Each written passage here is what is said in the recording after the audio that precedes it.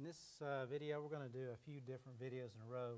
I want to illustrate some quantum mechanical ideas and principles with a problem called particle on a line.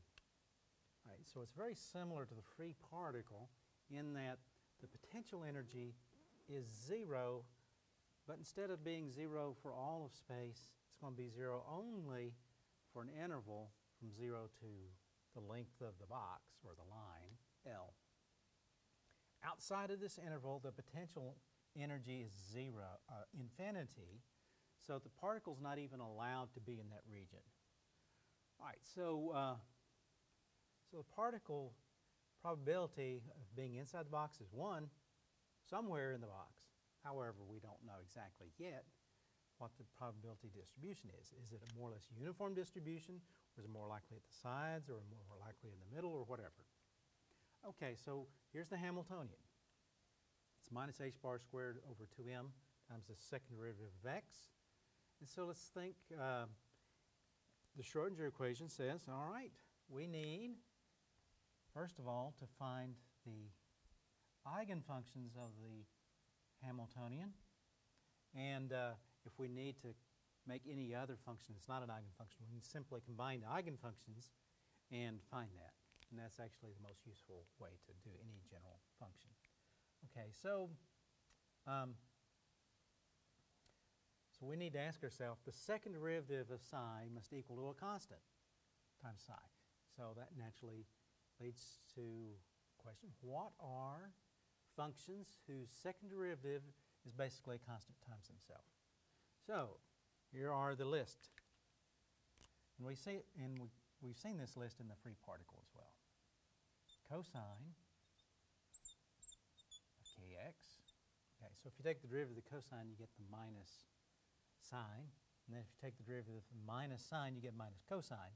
And so, and then of course you get k a couple of times. And so the second derivative of cosine kx is going to be minus k squared cosine of kx, which k is a constant in this particular problem. Because k is going to be defined by the momentum of the particle, and that momentum is going to be more or less constant, except for the direction. Okay, so sometimes the particle might be moving from L to 0, and sometimes it might be moving from 0 to L. Okay, but we don't know which. But k squared is going to be the same for both. All right, so also sine of kx is also going to obey more or less the fact that second derivative is going to be minus k squared times the original. All right, and so there's also the exponential function. Now, the exponential function, the first derivative is this constant times the same exponential, and so any derivative of an exponential, you're going to get constant times the exponential. So third derivative, fifth derivative, whatever. But so the second derivative. So when we take the derivative of e to the I kx, we're going to get I times k times the original function. And so if we do it twice, we're going to get ik in parentheses squared, or minus k squared. Again, it's really the same constant. This gives you minus k squared times the original. This one, minus k squared times the original. This one, minus k squared times the original. And one more. This is actually a different function. This is the second derivative of this is also going to be minus k squared times the original. So the question becomes, which ones of these are really the most useful? Okay? And also obey boundary conditions. So here's where we have to actually look at our problem. So I'm going to say over here, we'll plot in orange the wave function. Okay? So the potential all is in pink, and the x-coordinate 0 to L. In orange, I'm going to write the wave function. All right. So now, psi equals 0 out here. Psi equals 0 out here. And I just didn't want to overlap or overwrite the pink potential energy. So, and there's another reason I wrote it above 0 is because the first wave function actually is not does not have zero energy, it actually has a positive energy above zero. All right, so let's think about cosine. All right, so what is the shape of a cosine function? Cosine starts at 1, right, and does that. And of course, you know, there's different frequencies, and so there might be a long one and a short one, so very short, whatever. All right, so, but we have to think about which one of these might fit in the box. Okay, so possibly half a wavelength might be something you could put in the box. But there's no way to make a cosine wave, which starts at 1, match the wave function equals 0 here where the coordinate is 0. So we eliminate this as being totally unsuitable for this problem. What about the sine function? Well, the sine function, sine starts at 0. Okay, so let's draw various sine functions. All right, let's draw a long one,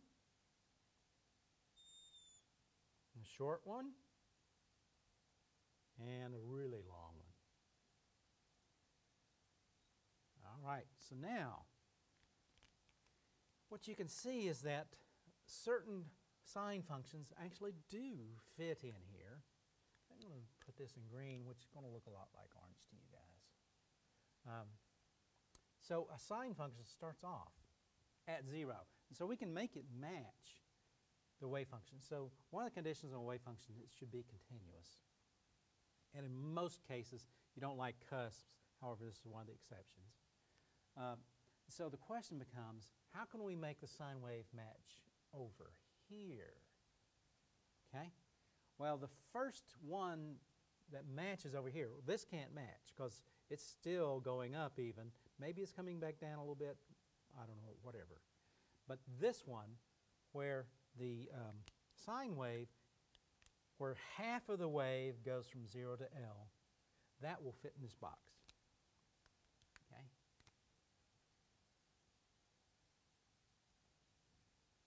All right, so that tells us something about K, because if you change K, you're going to change the wave number of the wave. All right, so the lowest energy solution to this problem is where it's a half of a sine wave. So psi 1 equals sine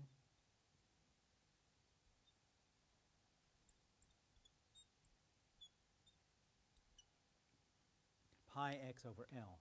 Okay, and how do I know that? Well, first of all, sine of pi is 0, so that's why the pi is here. Of course, x is describing how it's changing between 0 and L, and then dividing by L, so that just describes,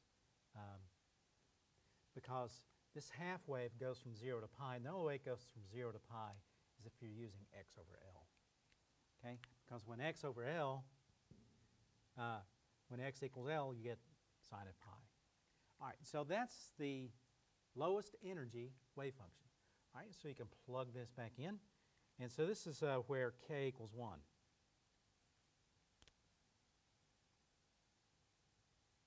All right, so, all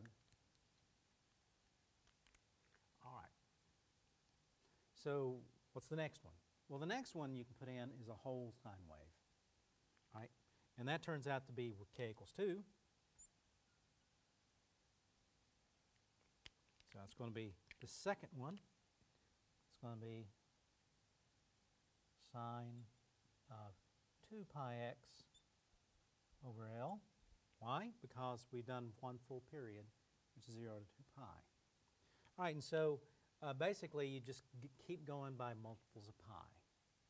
All right, and so what's usually done in this problem is they don't call this number k, they call it n. All right, so just for historical reasons and just to match what textbooks do, we'll call it n pi x, and with the quantum number n. All right, so now we have found out what's the wave function for the particle box, the the ones that are eigenfunctions. And what is the energy? Well, you basically take the second derivative of the sine function.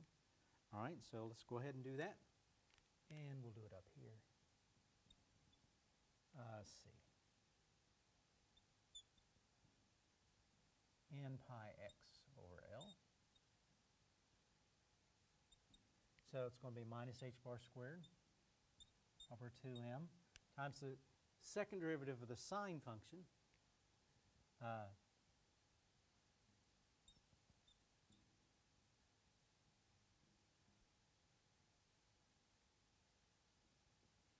Where k is what? N times pi over L. All right, and so we do all that, and we're going to finally find the energy. The energy times the original function, sine of kx or n pi x over L, whatever you want to do, call it. Okay, so what is this constant? Well, k is n pi over L. The minus signs cancel, and so we're going to get h bar squared over 2m. We're going to get n squared pi squared over L squared. So that's the energy. Okay, because the Hamiltonian applied to the function is equal to a constant times the function.